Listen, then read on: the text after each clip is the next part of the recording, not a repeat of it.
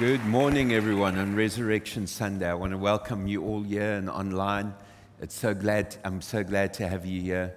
Now, why do we make such a fuss of Resurrection Sunday? And the reason why we do that is because, according to Paul, the great apostle, he says in 1 Corinthians 15, verse 13 to 14, "For if there's no resurrection of the dead, then Christ has not been raised either. And if Christ has not been raised, then all of our preaching is useless and our faith is useless." So the very foundation of our faith is the resurrection. That's what we build everything on. If Jesus had stayed in the grave, then that would be that. You know, we could all go home now. But what's happened in the last few years is there's been a rise of what I think we can call internet experts. And internet experts have started to make really wild and fanciful claims. Some of them say Jesus didn't exist and all of that. So I'm going to read you two quotes from one of the most famous atheists in the world to prove my point. So the first is, and his name is a guy called Bart Ehrman. So he says, despite the enormous range of opinions, there are several points on which virtually all scholars of antiquity, for those of you who don't know, ancient times, agree. Jesus was a Jewish man, known to be a preacher and a teacher, who was crucified, a Roman form of execution, in Jerusalem during the reign of the Roman Emperor Tiberius, when Pontius Pilate was the governor of Judea.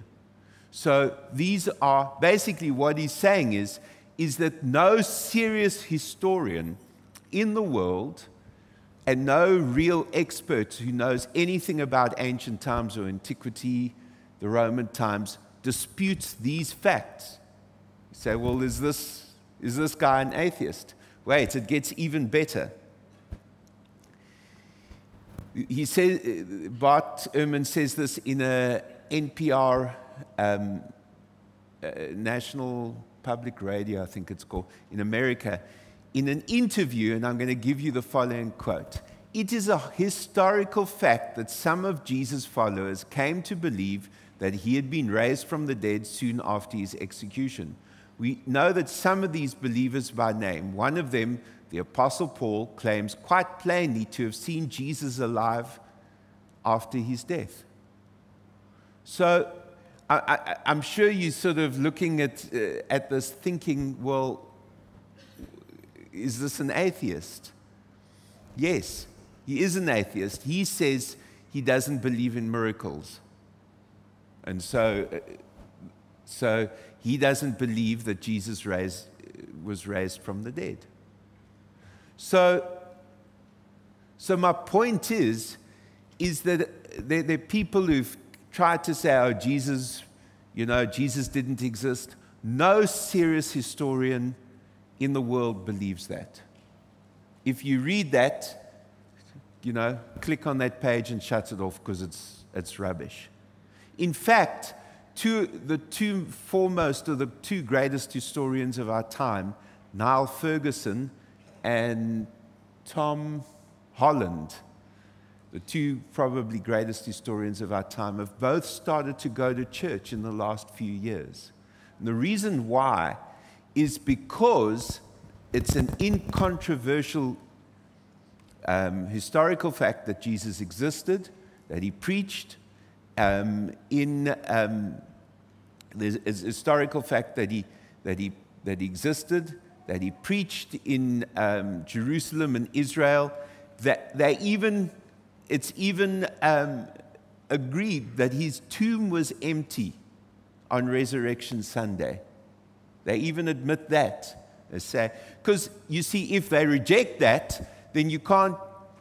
If they reject these facts when there's so many sources, they would have to reject that Julius Caesar existed, for instance. So, and then who on earth would Asterix have to fight then? So, you guys do know who Asterix is? Obelix. You know who Obelix is, but not Asterix. Oh, okay, just checking. So, the point is that we are here, and we can know for a fact, an accepted fact, that Jesus was crucified, that he was put in a tomb, and on Easter Sunday morning, it was empty. And then we know for a fact that his followers believe that they saw him alive. And so when we celebrate not on something airy-fairy or some sort of myth. We have historical facts that are established that we can base our celebration on. So, and this is what Paul says in 1 Corinthians 15, verse 3 to 4. I passed on to you what was most important and what has been passed on to me.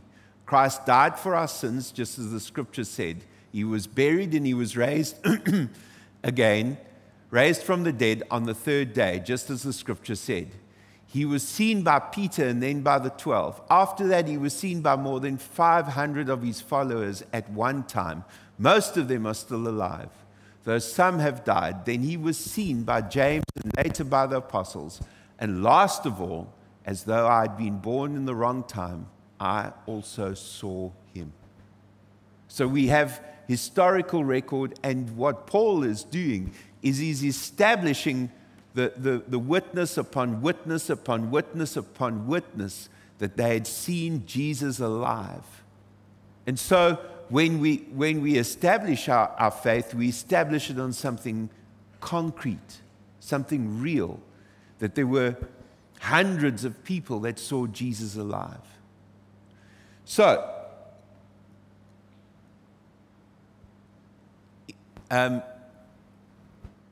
in fact, this Bart Ehrman goes further. He says, Christians who wanted to proclaim Jesus as Messiah would not have invented the notion that he was crucified, because the crucifixion created such a scandal. Indeed, the Apostle Paul calls it the chief stumbling block for Jews.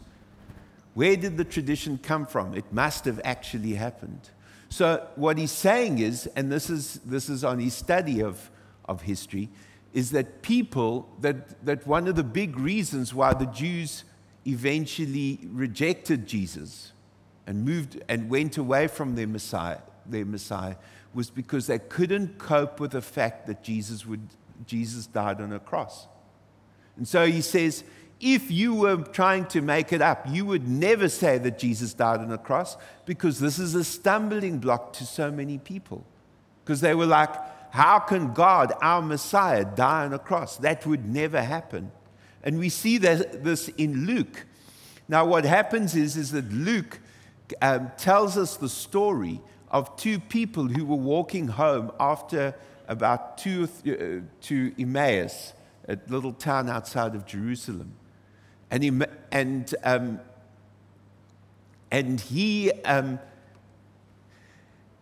they were talking together, and we're going to pick up the story. This is in Luke 24, and it says, that same day, two of Jesus' followers were walking to the village of Emmaus, 7 miles from Jerusalem. As they walked along, they were talking about everything that had happened. As they talked and discussed these things, Jesus himself suddenly came and began walking with them. So they think Jesus is dead, as you'll see. And so Jesus starts walking with them, and suddenly came and God kept them from recognizing him. He asked them, what are you discussing so intently as you walk along? They stopped short, sadness written across their faces.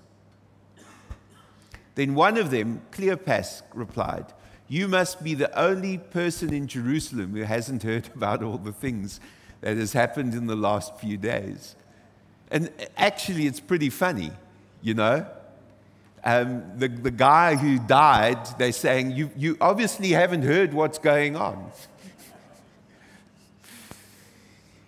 What things, Jesus asked, playing dumb. the thing that happened to Jesus, the man from Nazareth, they said, he was a prophet. Who did powerful miracles, and he was a mighty teacher in the eyes of God and all the people. But our leading priests and other religious leaders handed him over to be condemned to death, and they crucified him. We had hoped he was the Messiah who had come to rescue Israel. This all happened 3 days ago. Now, one of the interesting things is in that Talmud, they have a record of the charges that the scribes and Pharisees brought against Jesus, and one of them was sorcery. Now, what is sorcery? It's performing magic acts. So what we can tell from that is that Jesus did in fact perform miracles. Because you don't charge someone who pretends to do miracles and then not achieve that. What you do is you laugh at him. So they charged, the fact that we know that the Jewish leaders charged Jesus with sorcery is a confirmation that Jesus performed miracles. They just didn't like the miracles. But the fact we've got historical proof that Jesus performed miracles. And let me be clear, I'm very clear that the Bible is a good record of history. But the point is that we have external confirmation of what the Bible says. In law, we call that corroboration. We like corroboration, unless it goes against our point, in which we don't like it at all. But so they're telling Jesus about what happened to him. And then it goes even further, and it says, and then some women from our group of followers were at his tomb early this morning, and they came back with an amazing report. They said his body was missing, and they'd seen angels who told them Jesus is alive. So they know the whole story, they just can't believe it.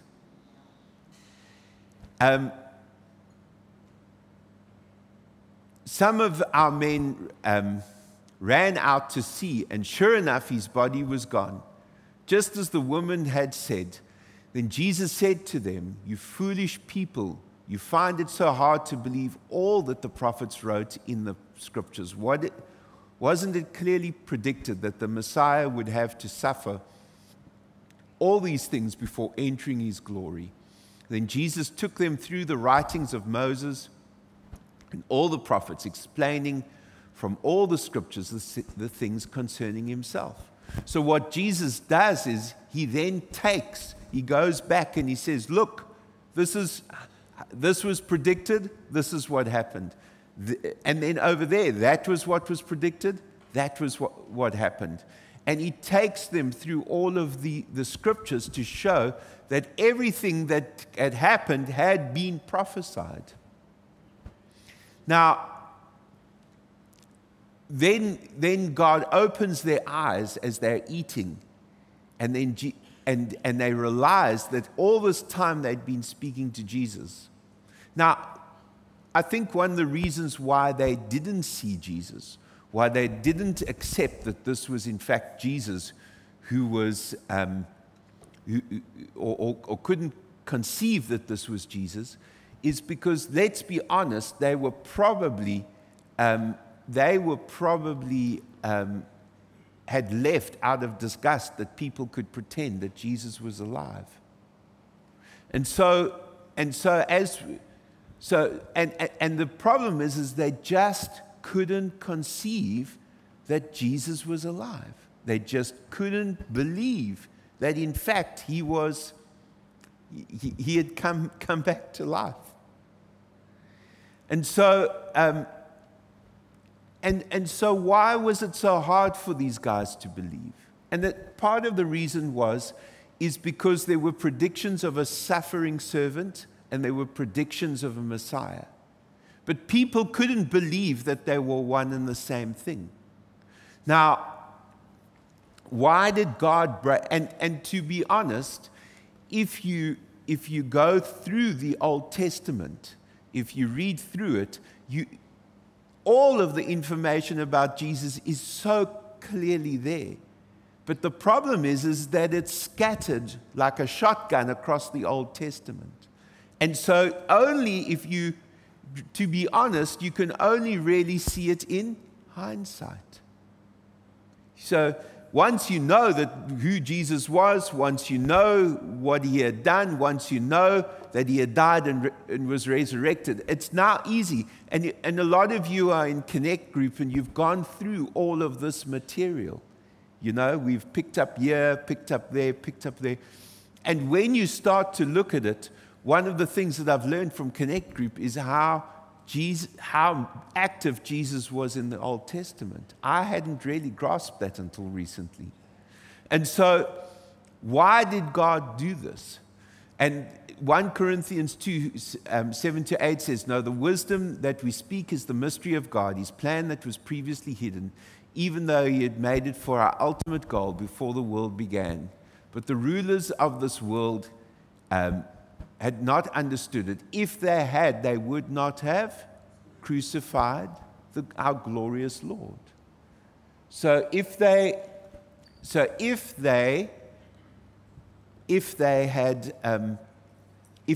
it was put together in carefully digestible language, God would never have been able to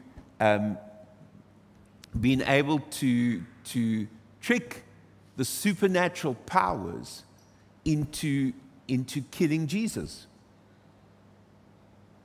So that's why God had to do that. Because one of the things that we need to understand is that there are no robots both in the spiritual and in the natural world. So there's nobody that's on remote control. God has given remarkable authority and free will to all of the supernatural beings in the supernatural world, and also to you. So God didn't instruct these principalities and powers, these enemies of God, to do this, to crucify the Lord. He had to lure them into a trap to do it. And so when you read the Old Testament, now that we see what the trap was, we're like, oh, it's so obvious. But at the time, if you would have had to spend a lifetime studying to understand and grasp, because it was so inconceivable. So, and so why did God do that? Because he wants to deal with these principalities and powers. And we see in Psalm 82 where he speaks to these demon princes, these principalities and powers, these authors of evil. And the people say, well, I don't know about these principalities and powers. Have you looked around lately? Have you seen the massacres? Have you seen the wars? Have you seen the evil? Have you seen the pedophilia? Look around you. Think about it. How bad are humans if there's no evil spirits trying to getting them to do things? And humans do. Let me be clear. Humans make their choice ultimately, but these evil spirits want to kill and destroy the human race and prevent God's plan from coming to pass. Why? Because it's God says to these rulers in Psalm 82, verse 6-7, and he says, I say you are gods, you're all children of the Most High, but you will die like mere mortals and fall like every other ruler. And the Bible teaches us very clearly that hell, the final hell, was built for the devil and his demons. There has to... A few years ago, I ran into a guy who had become an atheist or agnostic. And he said, and somehow hell came up, as it often does at a party. I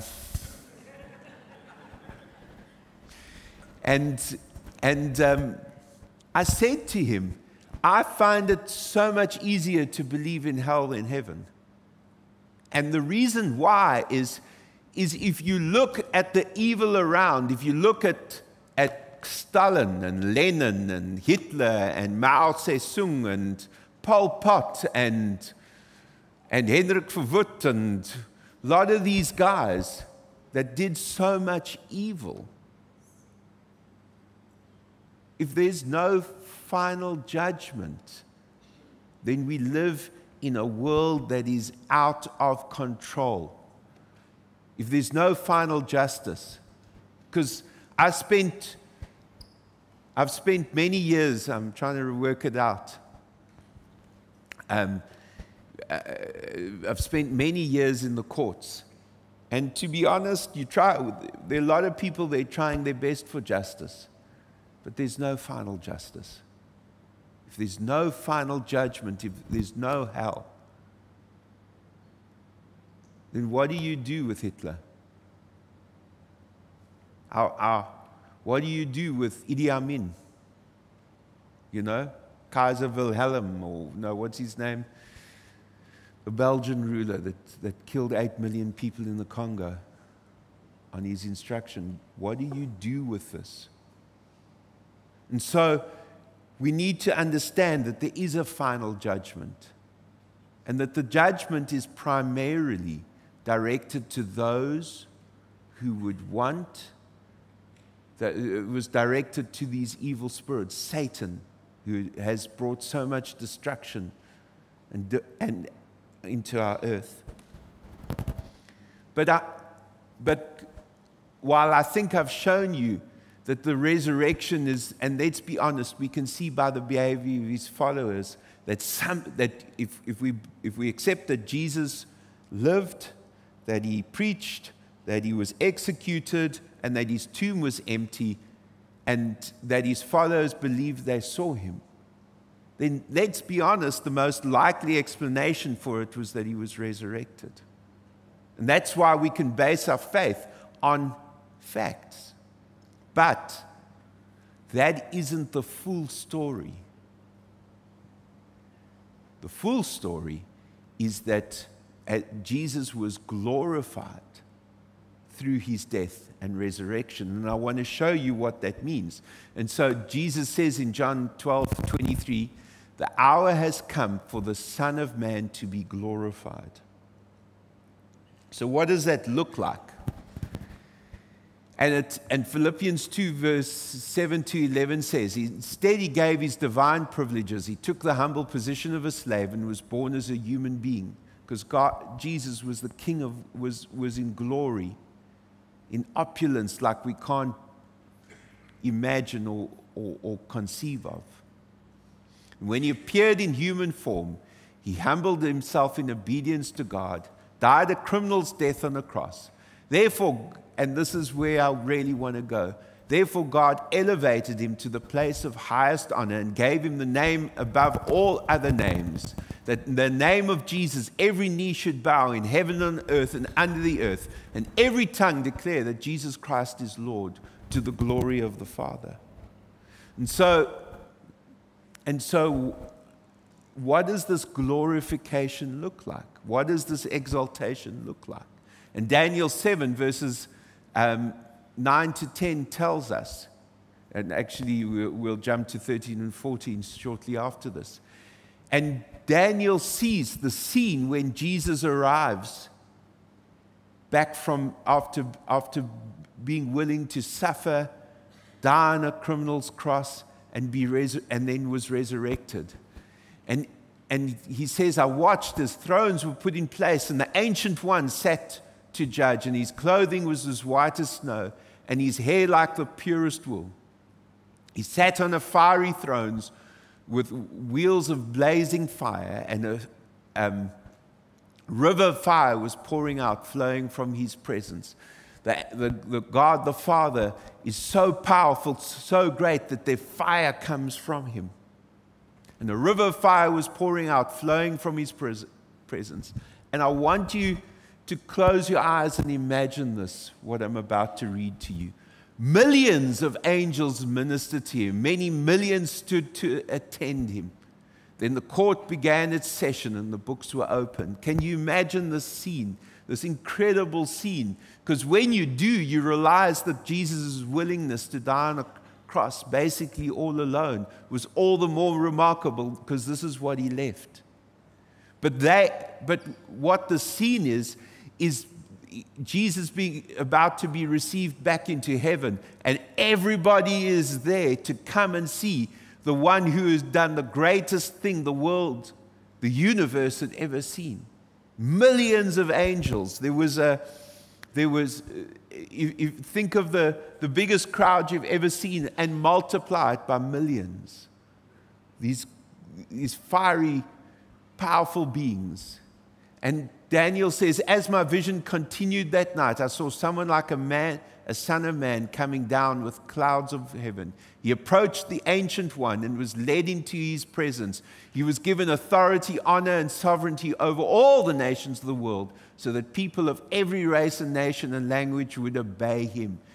His rule is eternal. It will never end. His kingdom will never be destroyed.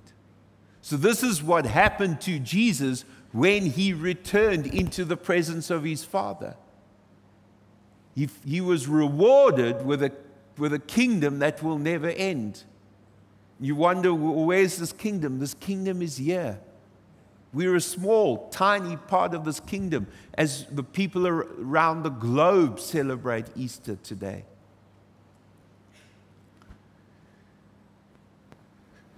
And so it says in Ephesians 2, verse 4 to 8, this is the amazing thing. So we've spoken about the resurrection. We've spoken about the exaltation of Jesus and how he was seated next to the Father and given a kingdom.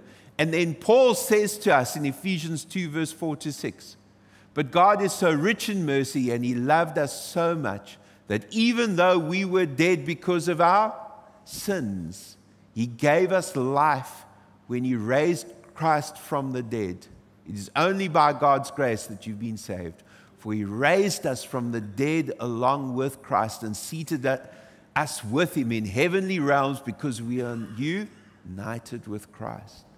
And so God has given us a position right next to the glorified Jesus. God has assigned us a throne next to Jesus, and we sit with him in heavenly places. Because of the authority and power that he won through his great sacrifice, he has given us a seat right next to him.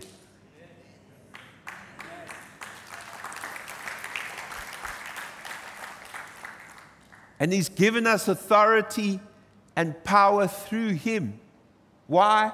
Because he was willing to he wasn't just willing to go to the cross and become a human and willing to go to the cross and be resurrected. He loved us so much that he also gave us a position of authority and power with him. We share with him his exaltation. And then it gets even better from there. 1 Corinthians 15, verse 20 to 23 says, but in fact, Christ has been raised from the dead. He is the first of a great harvest of all who have died. But there is an order to this resurrection. Christ was raised as the first of the harvest. Then all who belong to Christ will be raised when he comes back. And so what we have is the hope, the great hope, that we will be resurrected with Christ. That to die right now is to be with Jesus. To die right now, and that we will be resurrected, our bodies will be resurrected, because God has promised us a new earth and a new heaven. Why did he need to do that? Because we spoiled the old earth and the old heaven. There is a hope that we can base. You say, well, this sounds crazy. Yes, but a man planning his own death and his own resurrection is even crazier. if someone like that tells you that he's going to make the new heaven and new earth, and you are going to live with him forever, then you need to believe him, because he pulled off the last trick. We've got confidence in that. And so I'm going to ask the ushers to come forward as we move into communion. I want to thank Bomza and the team and the ushers for all their work in getting this ready for us. This is their third service, one more service to go for Easter. I want to thank them for their service to us. If you missed out on we're going to hand the wafers out, but the grape juice, it's coming. If you haven't got one, take one, please. Let them know. And so, it's starting to sound like an infomercial, but it's not. Because it gets even better than that. Even better than that. This is just good news after good news after good news. And it says, "For the Lord himself will come down from heaven with a commanding shout, with the voice of the archangel, and the trumpet call of God. First believers who've died will rise from their graves. Then together with them we are still alive and remain on the earth. We'll be caught up in the clouds to meet the Lord in the air. Then we will be with the Lord forever. So encourage each other with these words." So Jesus is going to return. Jesus is going to return one day. We're going to hear a shout and a trumpet call. Why a shout and a trumpet call? Whenever God moves, whenever he does something, there's always a shout and a trumpet call. That's how he goes. That's how he rolls.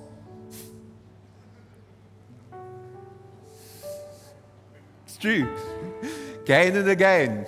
If you hear a shout and a trumpet call, look around. Something's probably happening. That's how he goes around. The U.S. president's got that big, heavy car. My God has a trumpet call, a shout, and a cloud. And he comes. And he's going to return one day. You say, wow, well, this sounds almost too good to be true. But as I said, I've shown you that the most likely that Jesus died, that Jesus existed, Jesus died, that he was executed on a cross. These are all incontrovertible historical facts. And that the tomb was empty. And then that his disciples believed they saw him and they lived the rest of their lives as if they built the rest of their lives on that basis. And there's tradition of how each of them died. The only one that survived was the Apostle John, the one that Jesus loved. But even they tried to execute him. They chucked him into a pot of boiling oil, but he wasn't burnt. They put him on the Isle of Patmos, where he wrote Revelation. And what they did is they pulled the boat up into the sort of shallows, into the waves, and they chucked him out the boat. And they left him with the worst murderers, the worst people. And when they came back 3 years, or I don't know, a year or however long it was, when they came back to fetch him, he had all of these terrible criminals stood on the beach and sang hymns to Jesus as he got back on the boat and went home to Ephesus. And so today we have a great hope that Jesus is going to fetch us. But sadly, that's not the end of the story. The end of the story, Matthew 13, verse 40 to 43. Just as the weeds are sorted out and burnt in the fire, so it will be at the end of the world. The Son of Man will send his angels, and they will remove his kingdom, from his kingdom, everything that causes sin and all who do evil. And the angels will throw them into the fiery furnace, and where they will be weeping and gnashing of teeth. And the righteous will shine like the sun in their Father's kingdom. Anyone who with ears to hear should listen and understand. Say, well, would a righteous God would a loving God throw people into hell? Well, it's actually pretty simple. Who was hell built for? Satan and his angels, his demons, all of those who's brought such destruction, such terrible evil on the earth. There has to be a final judgment for them. And those who choose to go with them will end up in hell with them. You see, a loving God honors your choices. He's giving you an opportunity now to make the choice to follow Jesus, to serve Jesus. But guess what? He honors your choice. Should you want to go to hell. There's going to be a judgment, and there's two places. You either come to heaven, you repent, you deal with the evil, you allow God to deal with the evil and wash your sins away. Or you choose to go to the destination of the evil one of Satan, where there's weeping, wailing, and gnashing of teeth. Ultimately, God respects your choice.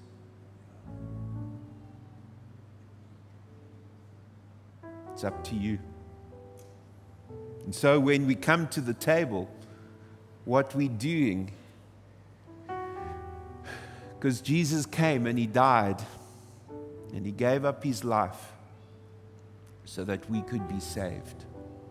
And so when we come to the table, what are we doing? We're celebrating. We're celebrating what? We're celebrating that the King of Glory,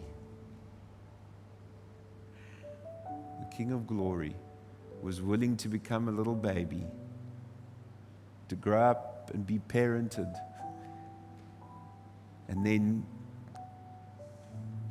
teach his disciples, and then give up his life to die, so that you did not have to end up with the devil and his demons,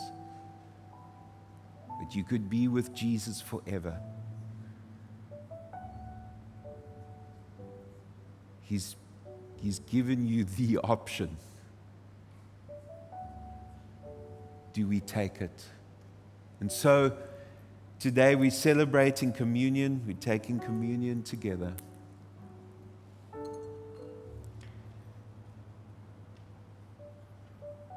And we're celebrating that Jesus was willing to pay a price so that we could be free. And if we accept it, the news just gets better and better and better.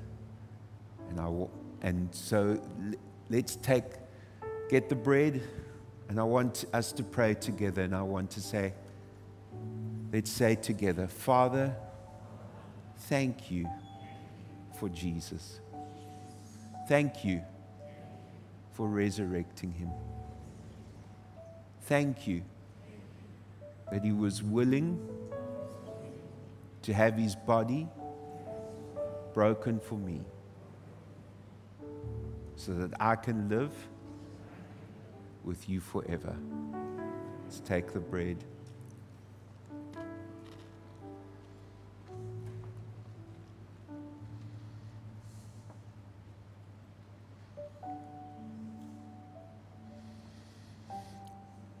Let's take the cup and say, Father, thank you that because of the blood of Jesus, I am always welcome in your presence.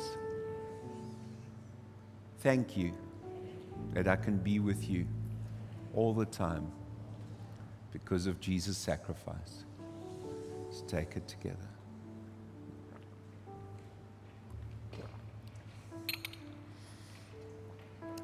Now, I want to give you an opportunity. Most of you have heard this message or some form of it in your life. But you don't necessarily have security of salvation, or you've never made the decision to accept the sacrifice of Jesus. Or alternatively, you've lost your security in your salvation. You've gone your own way. I want to pray for you and help you, because the news is either really terrible or really good, and I want the news to be good for you. And so I ask everyone to bow their heads and close their eyes. If you want prayer today to come into the family of God, we want to help you, and you need that. Please raise your hand and say, I want to join and become part of the family of God today. Pray for me. Please raise your hand if you want help today on Resurrection Sunday. I see that hand. Who else needs prayer? Quickly, I don't want to pressure you, but we're not going to take long.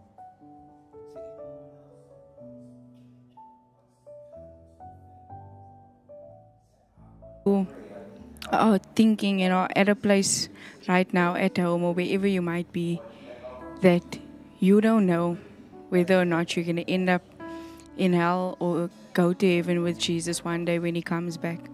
And maybe you need to make that decision this morning, or you need to call out to the Lord and ask Him to become Lord of your life, to understand the gospel, to understand and believe in it and what He's done for you. This was a message to understand that Jesus is our great and our only hope to live a life of righteousness, to live a life that glorifies Him, that honors Him. And if today you don't know in your heart, you're not sure, maybe you've never even heard of the gospel this morning, I want to plead with you that you understand that there's this incredible sacrifice that Jesus made to come as a human. The Bible describes it as He humbled Himself as a human, because He's God. He didn't have to come as man, but that's what He did. And He came as a human, went through life, went through the abuse, the mocking, those. On Friday we celebrated how He was, not celebrated, but we remembered how He was abused and hurt and slashed and whipped for our transgressions, our sin. So when we understand this incredible act and sacrifice the Lord has done, we have nothing else but to give back to Him, to give life back to Him. So in the comments, I see someone's even watching from Qatar. I want to welcome you.